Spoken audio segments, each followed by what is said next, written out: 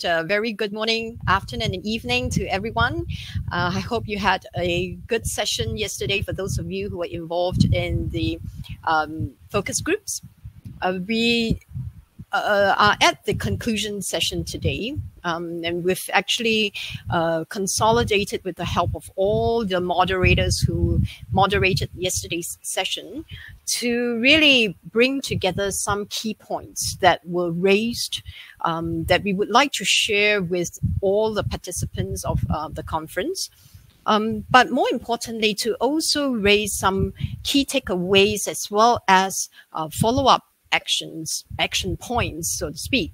And we hope that what we're going to be presenting to you would give you some reflection points, even if you didn't participate in yesterday's sessions, but that you would enable you to think through what you might be doing in your institution and what you could be following up with, right? So we hope that would be helpful to you.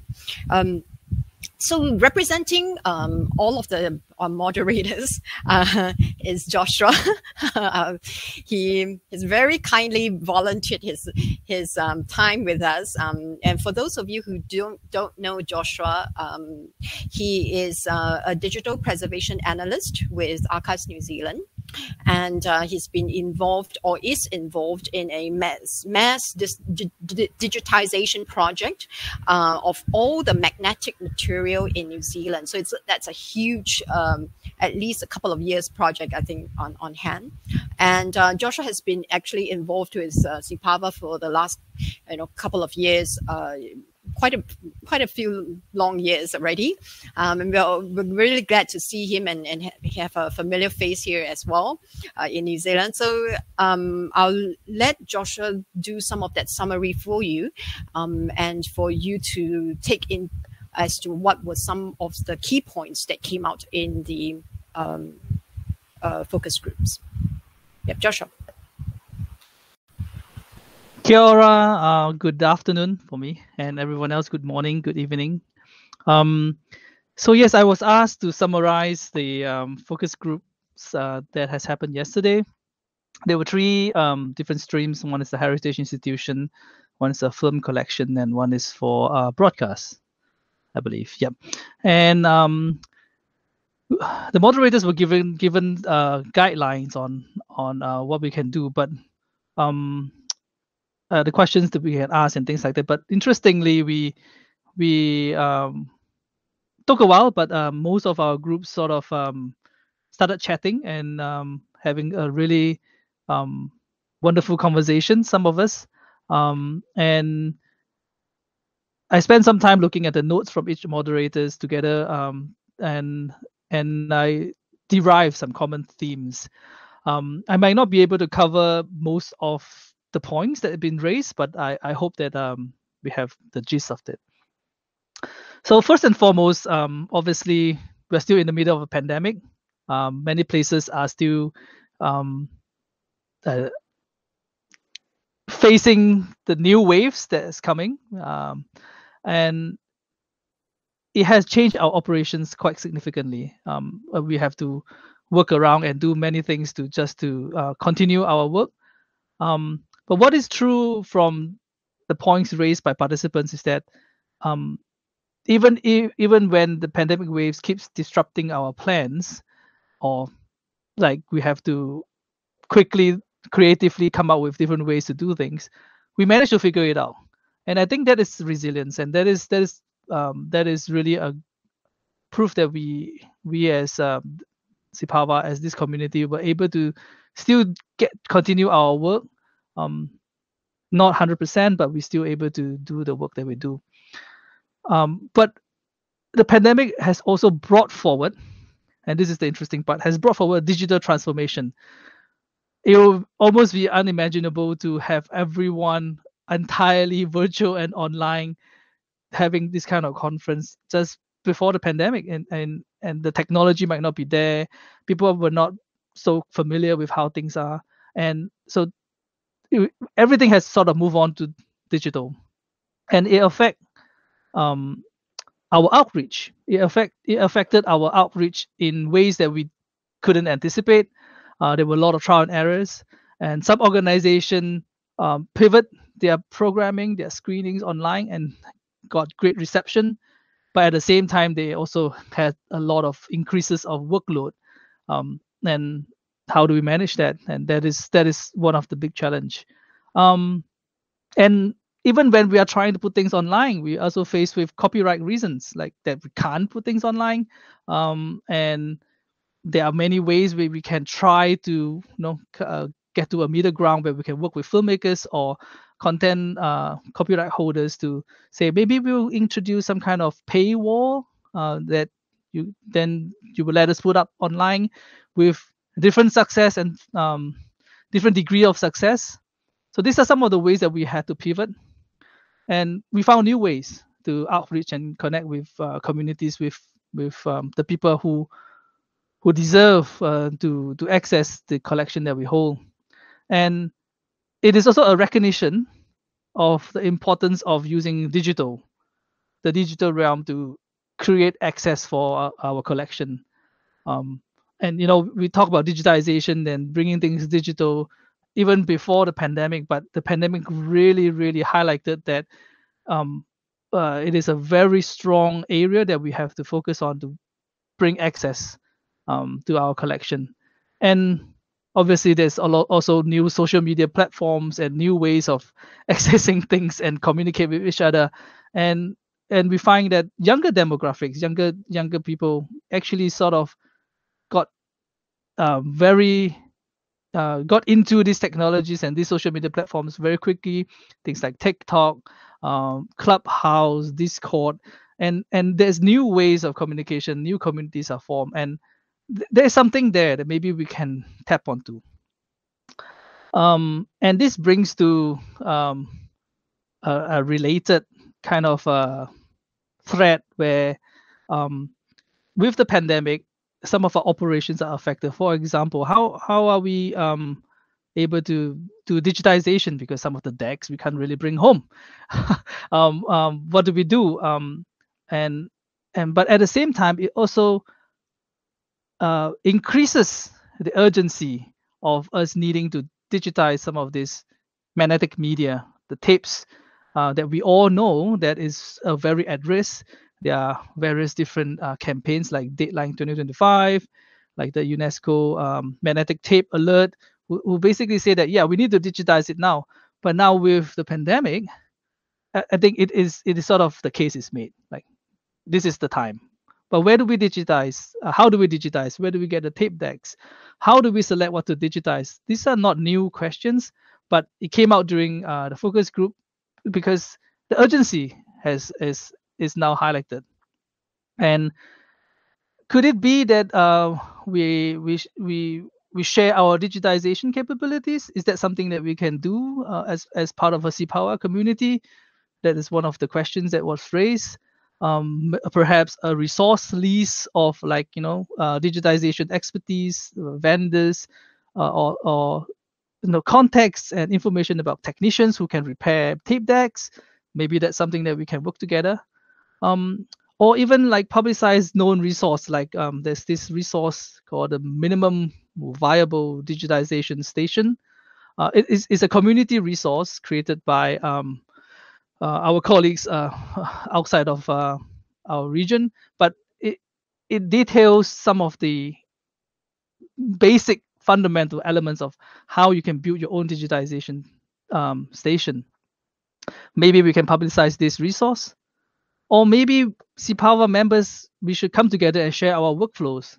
Just share what we have done, what are the workarounds in which we have to do with special machines that only operates in a certain way in our region, and that I think that will be valuable as well. So this came out in our focus groups, and this led on to another area where the pandemic has affected, which is repository management. And this came about because the pandemic introduced restrictions. And restrictions means we couldn't really go in to even do repository management work. People can't go into the vault. People can't go in, and we have to rely on maybe a staff member who happen to stay nearby who can still do the work. But at the same time, the urgency to manage the repository has also increased, because right when we are in the pandemic, we are also in a very clear climate change environment. Temperature has hit the highest in many places, floods and just weird weather patterns, and we have flood in Australia. We have all kinds of things, and it is even more urgent that we need to figure out how to do this repository management, and the common questions like what do you do to tackle vinegar syndrome? What do you use? Do you use molecular sieve? Do you put in deep freeze? Do you put in cold vault? What is the temperature and humidity? What is the common practice in the region? Has that changed during the pandemic? Is it even possible to maintain the ideal temperature for film preservation in our region? Questions that we have asked before and has brought up before, but I believe that there is a need for an update for these best practices. And yeah, so some of these are what has came out from the focus groups, and this lead on again nicely to the next point, where we are talking about sustainability. So sustainability is a very interesting term, because in the past, before we talk about sustainability in the context of protecting the environment and making sure that we delay or mitigate climate change as much as we can, sustainability in our field used to mean succession planning. How do we transfer knowledge of our collection, knowledge of the technologies, knowledge of operating obsolete equipment, and all of these things are points that was raised, and it is an age-old issue with with our field of work, where it is important to have succession planning. But more importantly, I think what came out as a point is that we need to get senior management and key funders to understand the value of this knowledge. It's not only enough for us to plan for succession in our own team or our own department, but we also need to get people who are higher up to understand that, it is not, we are not as replaceable as some might think. Like a lot of organizational knowledge and lifelong skills, that it is just not so easy to pluck someone out and put someone back in again from another place, and that is like advocacy that we have to do. So that is sustainability in the succession planning sense. Back to the sustainability as part of to protect the environment, there are also groups who brought up questions like how to responsibly dispose of materials. Say we want to throw away the magnetic tapes. Is putting it in the landfill the best option? Are there, I don't know, ways to take out parts and recycle them? And I think that is a very greenfield question. Fortunately, last year, our keynote speaker, Linda Tadek, actually talked a little bit about these. And I was told that the presentation is now available on SEAPAVAA YouTube. So that is something that we can look at. Maybe we can look at it again and highlight it, work together to figure out how and what is the best practice for sustainability in the environment sense. And so next up, we go another common theme that we figured is staff retention and recruitment. So I would like to start this this section with a heartening story from my group, who joined the archive without any qualification, and the person had to learn the skills on the job. But at the end of like a long period of time, the person managed to train 2 new staff, and is confident that the new staff can perform the task as good as the trainer. So you don't really hear this a lot, but the question is, how can we replicate this? what can SEAPAVAA do to help to ensure that this kind of like knowledge passing is happening? That is a point that was raised. And obviously the one way to tackle this issue is training. I'm happy to be wrong, but I from what I know and from what our group has sort of come to a consensus is that there's really only one higher learning institution that provides archival program in the whole of Southeast Asia, and none with AV focus.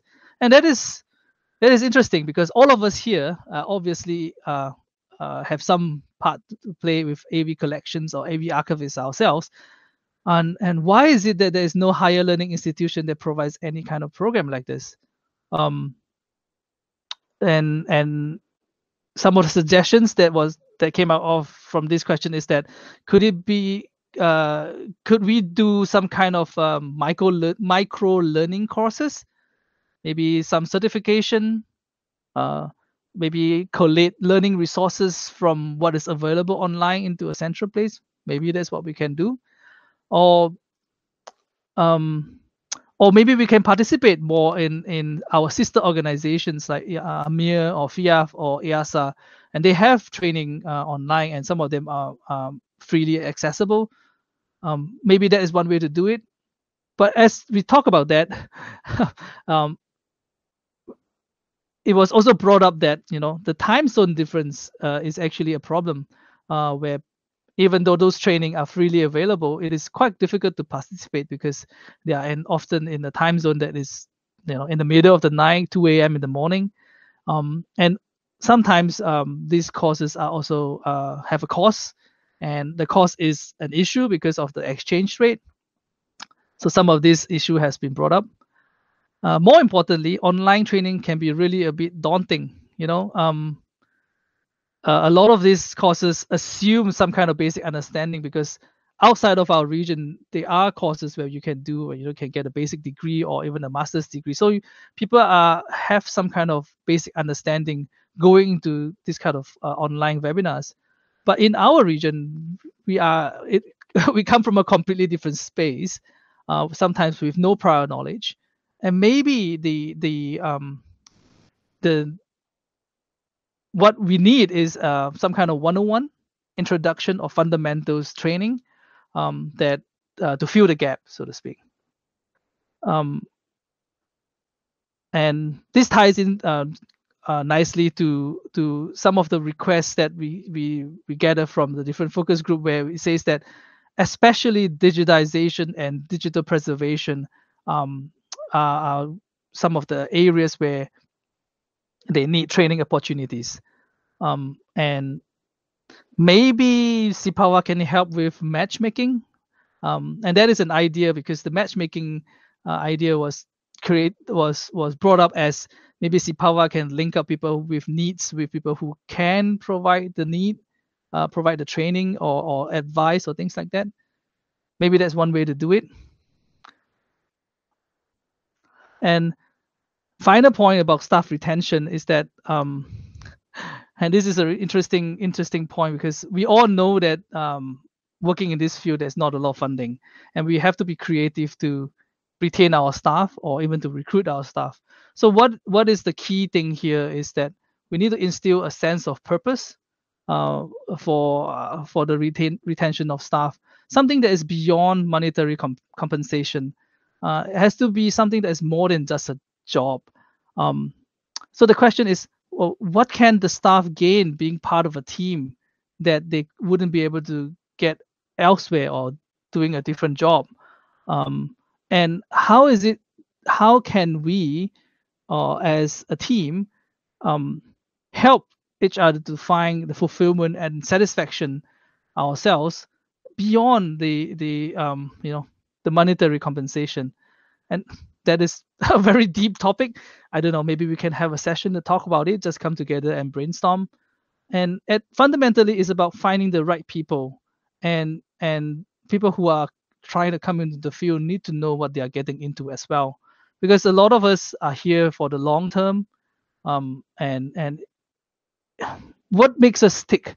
How do we derive that talk about this and spread this and recruit people and include people into the team. Right, and so that is the general overview, and now we dive deeper into a particular area from my focus group, which is film preservation, because we are the film collections focus group. And when it comes to film preservation, we all know that film as a preservation format have lasted a long time. It's like 100 years and going. And we know that it is a very stable format that and things can last a long time as long as you keep it in the right condition. And we also know that digital technology is fleeting. Technology refresh happens. It used to be 10 years, then 5 years, and now 3 years, or even faster. And like LTO tapes constantly refreshing and getting new ones, and not truly backward compatible, for example. And it's also very expensive to maintain in the long run. But the fundamental fact is that, just like we have mentioned, like digital is a thing that we have to do. Pandemic has caused us to highlight the importance of doing digital. We still have to do it. So digital is expensive and we still have to do it. But at the same time, we also know that film is a format that can last longer.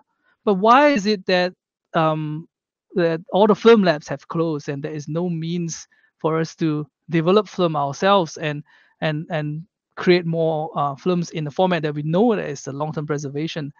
There's a FIAF list of film labs, and turns out there's only a handful left in the region, in Southeast Asia and Pacific. Why is that the case? Is there something we can do about it? There's also a projectionist skills shortage. There's no more cinema that uses film. People don't really know how to project film anymore.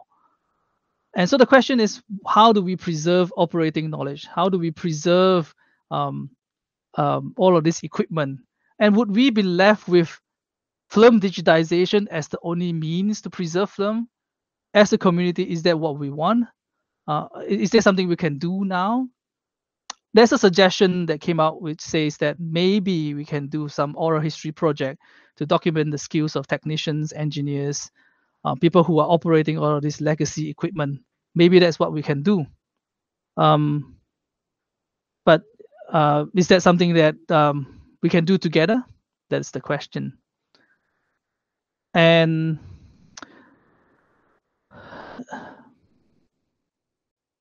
so that is the general sentiment from our focus group. And the next part of this is risk and disaster management, which is one of the topics that we talk about in the focus group. The key point, the highlight for risk and disaster management is that all of us are not prepared when the pandemic hit us. We plan for natural disasters, we plan for earthquake, floods, and fire, but we didn't plan for when the pandemic hit and restrictions are in place. How do we protect our collection? How do we protect the archive physically? And how do we protect the staff who's doing the work? And that is obviously a gap. And what has happened in the past 2 years is that we have sort of came out with our own practice on how to mitigate this gap. Maybe there is a chance for us to share what we have done in this space. Maybe we can draw reference from other businesses who have a more detailed planning for situations like this, and they usually call it the business continuity planning, BCP. Or we can draw reference from at the IT field, where they have elaborate orchestration of disaster recovery plans. How can this all play together and help us to be more prepared if the next pandemic or next new thing that hit us. So at the end, all of this goes back to this whole point that we need to advocate. The advocacy is I would say part and parcel of what we do as what we are, or what we need to do as archivists. We need to advocate, and we cannot wait for things to happen to us, and we need to use our collections strategically to advocate for funding, for support. And I particularly would like to draw us back to our keynote, which is Tim's story, that it is because of the film that was digitized, and that he was able to see it, and he was able to share it with his father, and the father was able to tell him the story about this ship that had such a big part in his family history, and this connection wouldn't have happened without the collection, without us archivists making this accessible, digitizing it. And so the key part of this is that we should emphasize on the story. How can we turn our collection and extract the story, the human element, the connection with people out of this, and use that to advocate for our cause, advocate for preservation, advocate for more support, advocate for more funding. It is clear that this way of advocacy is more engagement and greater connection than us sharing technical processes, which some of us might be really geeky and nerdy into this, but it might be too esoteric, too out of the norm for the lay people to understand. So the emphasis on the story is the key here. So that is my summary. I hope I covered most of the things. And just because I'm talking, I would like to also take the opportunity to ask a question, because I think the next part of this is that SEAPAVAA, which is Karen, would respond to this summary. And while she does that, I would like to also throw in a question, is that since we talk about advocacy, since we talk about reaching out, and since we talk about connection, if SEAPAVAA were to start a Discord channel, Discord is a platform where a lot of gamers and young people are hanging out right now. If we were to start a Discord channel, maybe SEAPAVAA or maybe the members themselves start a Discord channel, would you join? Is it time for another communication survey? Because back in 2018, 2019, I was tasked by SEAPAVAA to do a communication survey, and some of you might have responded to the survey. And at that point, the majority of our members said that the best way to keep in communication is direct email. So we created the SEAPAVAA group, the group.io, where we have a mailing list going on. But that was pre-pandemic.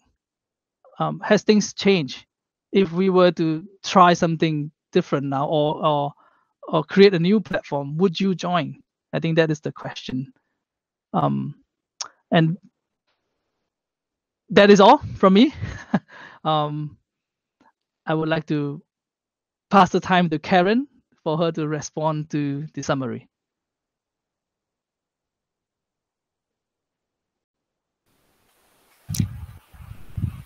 Okay, hi, back to me again. Thank you, Joshua, for bringing forth all of some of the key points. I hope that they would give you lots of reflective areas. And certainly there are perennial topics that have come up, but maybe with a sort of a different perspective, given the sort of situation that we are in right now. Okay. So I was asked, what are we going to do now that we've given you all these suggestions and ideas, and what can SEAPAVAA do, and what should SEAPAVAA be sort of stepping up in terms of us as an association, and helping our members, or non-members for that matter, who are interested or are working within this field in our region. So what I'd like to do is to actually consolidate some of the ideas that came about. And I am not making and I'm not throwing our entire executive council under the bus, because there's a lot of work to do, but it gives us some ideas to think about and suggestions to really consider, given that our members and participants have raised these issues. I think one of the core areas that seem to have come up is obviously this idea of resource, right? As a resource platform, what can we offer and what more can we do? And there were a number of more very specific ideas, which I think we could take on board to consider. One is a guideline of sorts for deselection and deaccessioning, especially of original materials that you have digitized. So how do you, for example, determine the end of life for materials? When is it time to say that, the material has to go? So maybe some guidelines might be useful for our members, and we could think about presenting that as a resource package for people to look through. Obviously, all of these would be, as the word suggests, guidelines, but they are good for you to have an overview and hopefully be able to utilize them within your context and the context of your institution, right? The other component that came out was all these asking us to consider sharing or perhaps making it more evident on where training resources might be available. Now, some of us who follow the various international institutions and, or even online sort of resources, those of us who actually comb the internet for more of these things could actually put together that list for others who may not be as in tuned.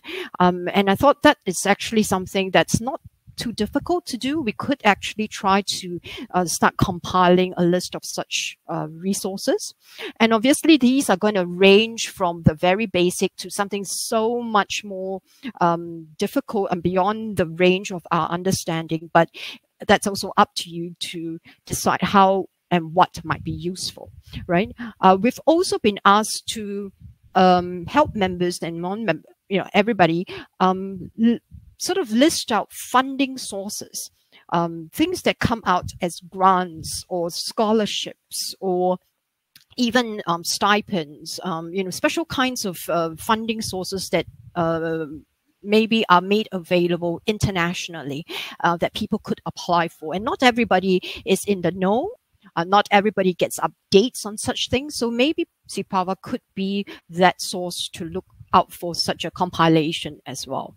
And the third one is actually training opportunities that are more structured, like organizational attachments or internships, or perhaps even, I suppose, the possibilities of a cross-organizational exchange of sorts. I know this has been around a while, and so some of you amongst our members may even have done so already. And I believe the Thai Film Archive, for instance, is also working with FIEF on even bringing, some members from different archives to the archive, the Thai Film Archive itself. I believe that's something that can happen across our membership, right? And it is an exploration for us to perhaps facilitate something of this nature.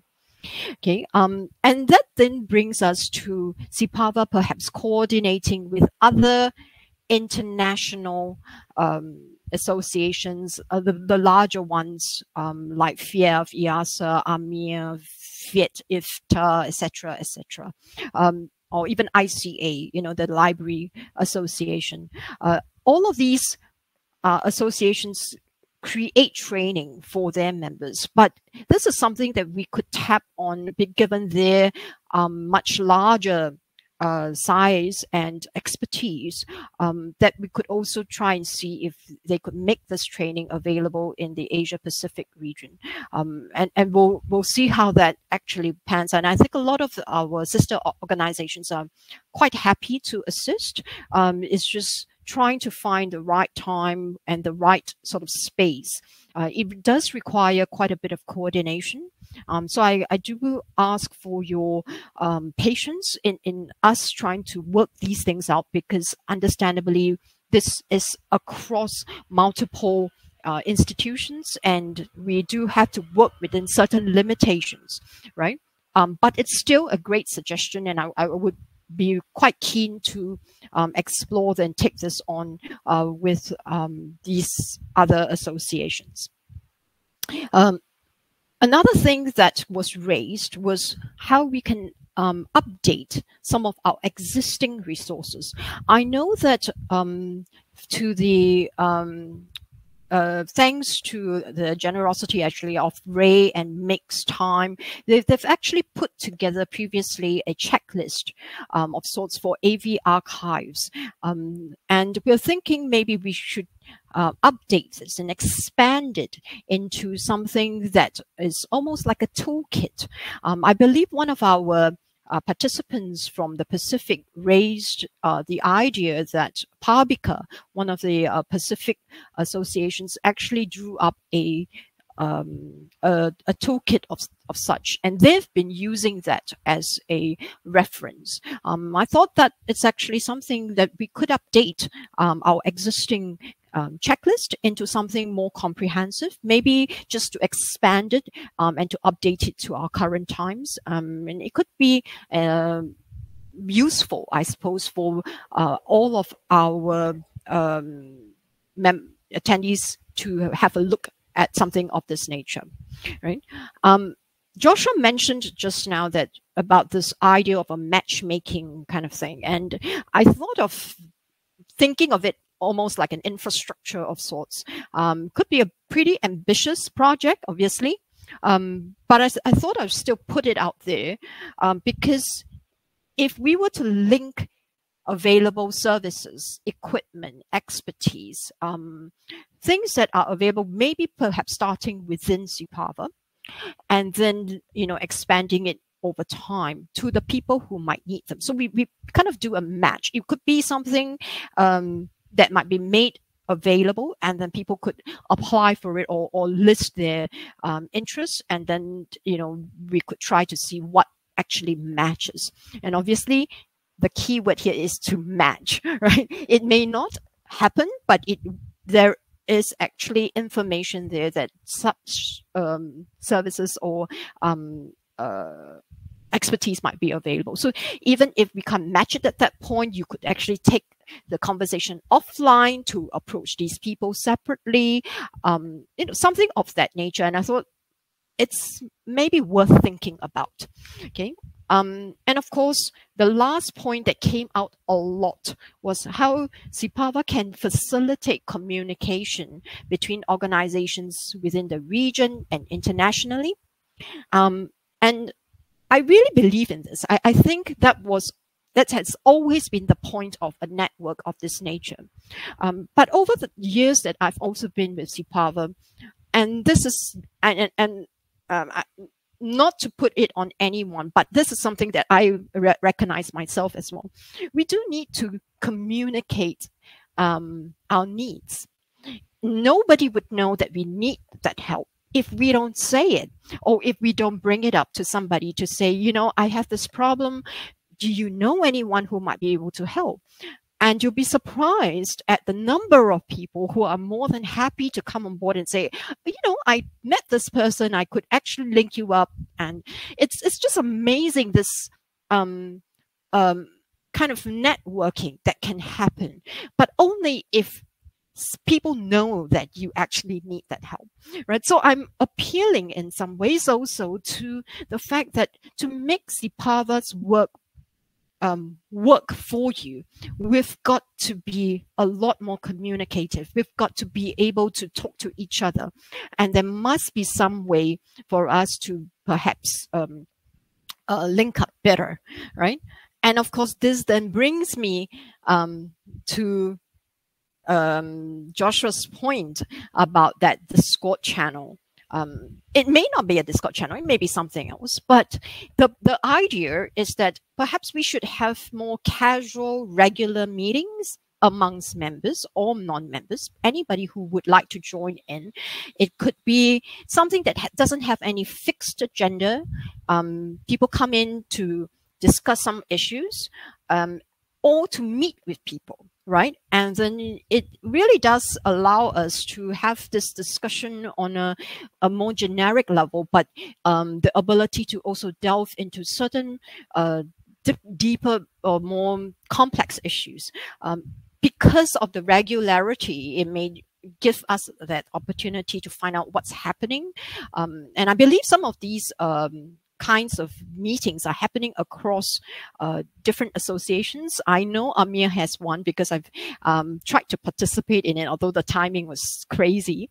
But you know, it does give us a chance to talk to people in our field, right? So what I'm trying to say at this point is that I will bring all of these things that I've shared here that I'm consolidated in what I've heard from people to the table with our council members, you know, and what we're going to do, at least from, and I'm putting on the hat of not just president of SEAPAVAA, but also as a member institution, right?